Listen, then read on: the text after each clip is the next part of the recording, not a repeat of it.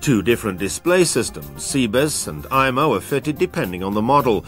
The display includes the automatic machine setup, yield metering and moisture sensing, and many other information and warning functions as well.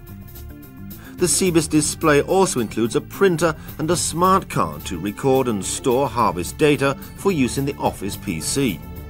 The IMO system has most of the same features, but is somewhat simpler in design and comes without the printer or chip card facility.